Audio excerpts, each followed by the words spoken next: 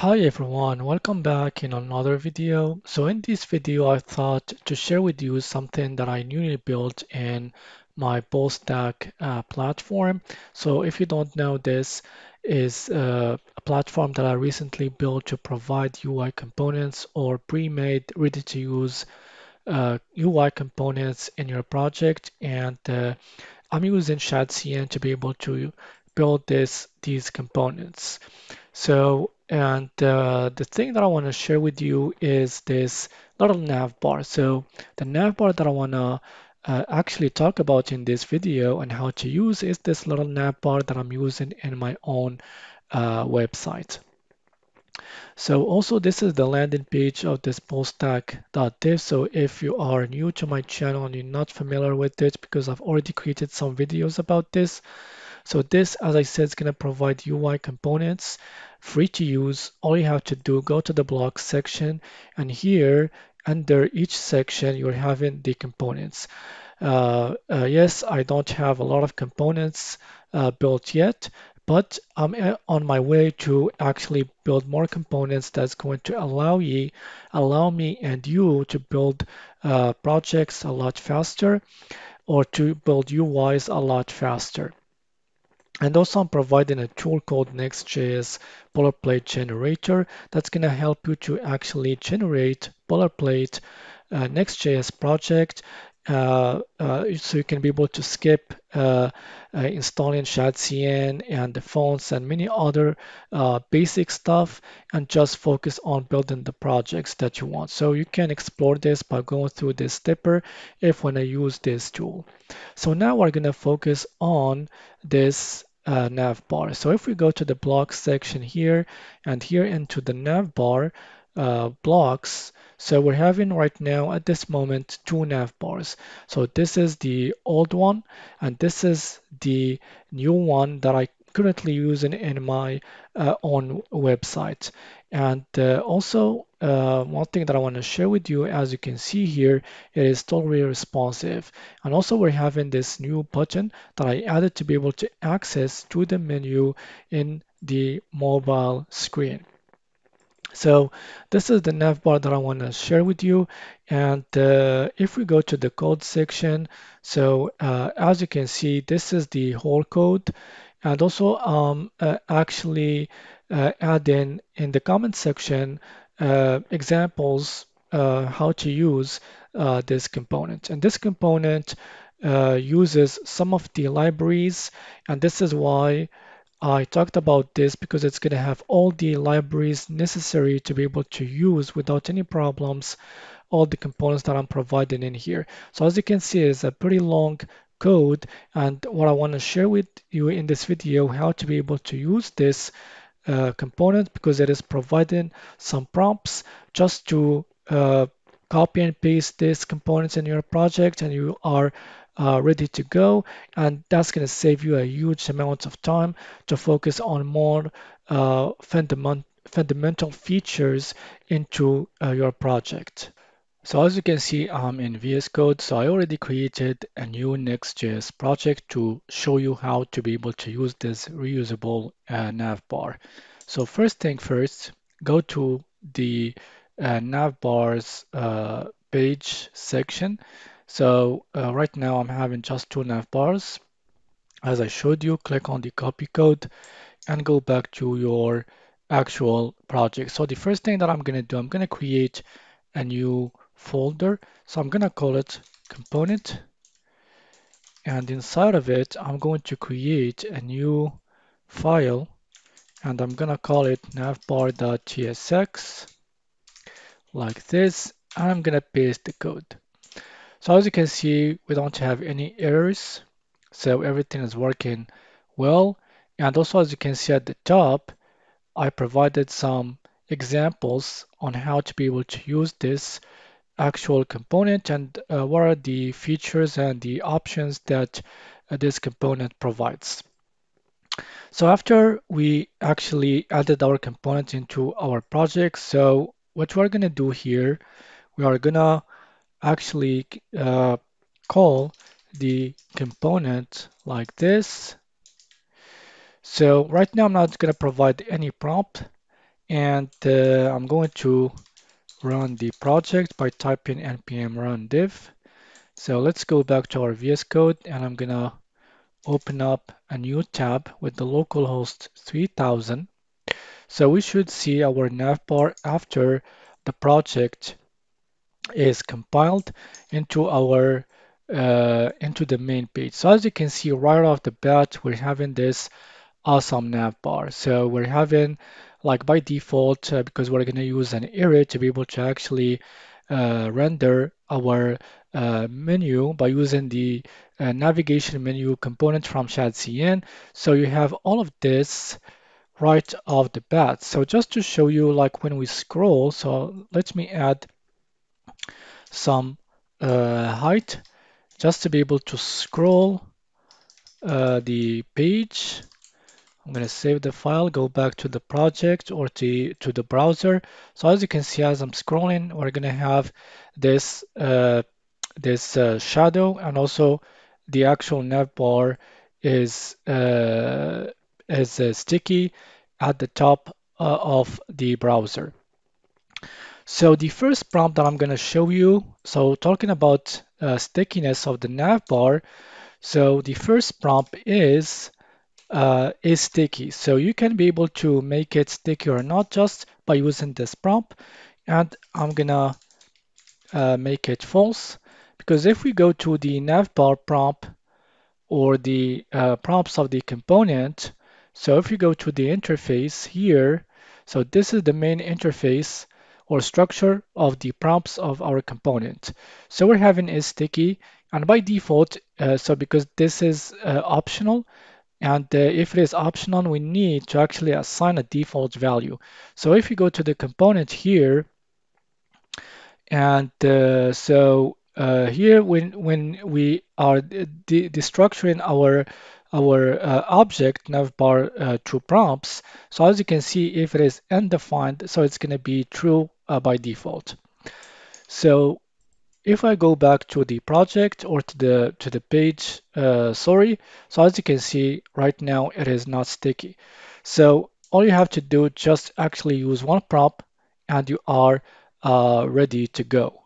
So the next prompt that I want to talk about, if we go back to the component, so we're having the an object called the domain. So the domain has the name and the logo. So you can actually change the name of the website and the navbar. So this is what I'm going to do. So I'm going to actually use the domain object, and here I need to provide the logo or the name first. So I'm going to just type name, and so I'm going to type in test.com, and I'm going to save the file. Let's go back to our project or to our browser, sorry. And as you can see, we're having our new name of the website and the navbar. So also we can be able to change this icon.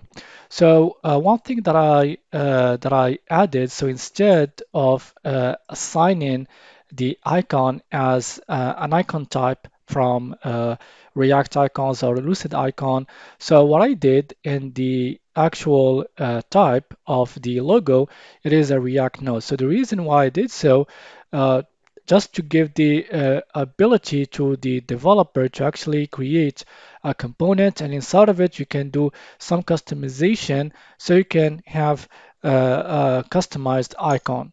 So the same thing that I did for my website here. So I created an external component that has an icon inside a div, and it has all the styling to be able to have this actual icon. So this is why I made the logo as a React node.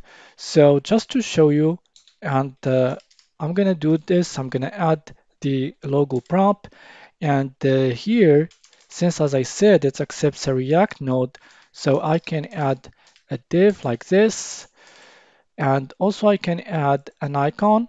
So let's add a random icon like this, and inside this div I'm going to add some stylings.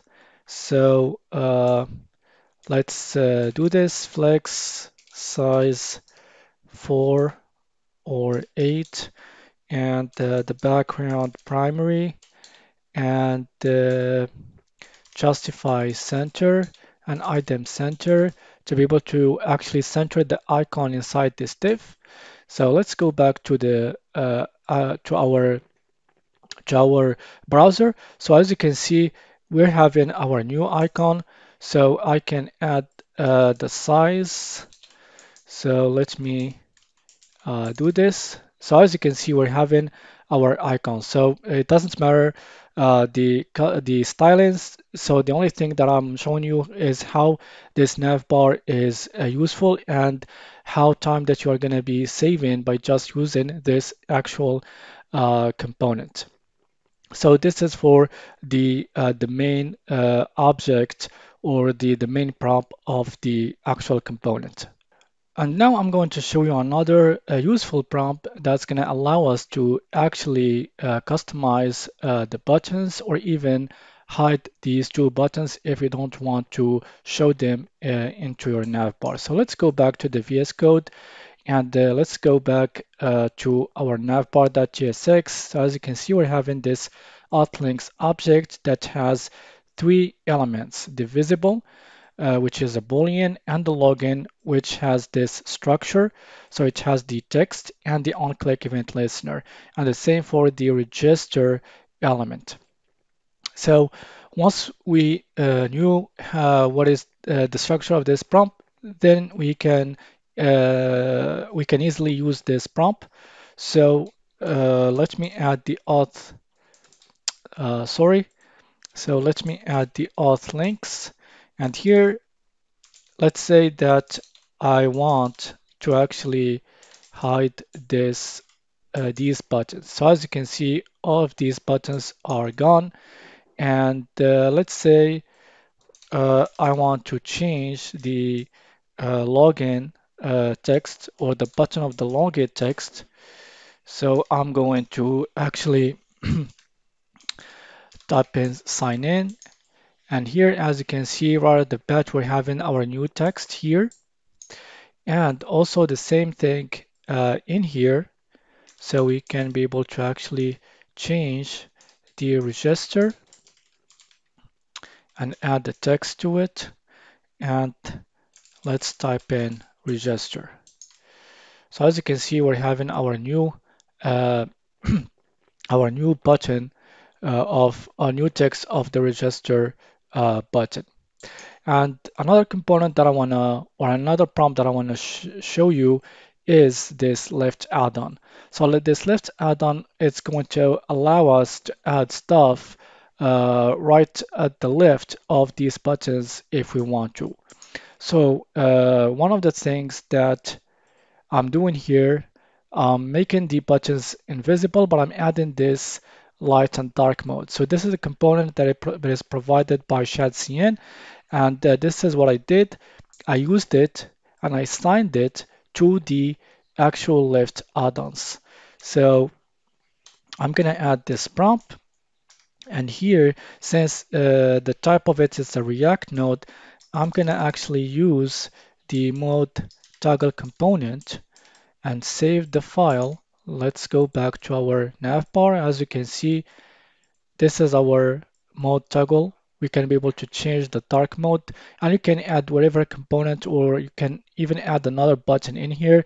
So that's why I thought about it and I added this left add-on prompt right at the left of these two buttons. And the last prop of our component is the navigation menu. So if we go back to the navbar.tsx, so let's see the interface, and here we're having the navigation menu property, which has the type of menu items. So the menu items, it is structured this way: the title, the URL, and the submenu property. And the submenu property has this structure. So just to actually explain to you this very clearly, just to see how this actual array is organized. So as you can see, this is the whole overall structure. So we're having an array, and inside each array, we're having an object. So these are the properties, and in each object, we're having the submenu property, which is an array that has this structure. So instead of using the default array from the component, you can actually add your own array as long as you are following the same structure. And this is what I'm going to do. So I already generated by using AI an array. So I'm going to type in my menu like this, and it's going to be of type menu item. So this is going to be exported from the component.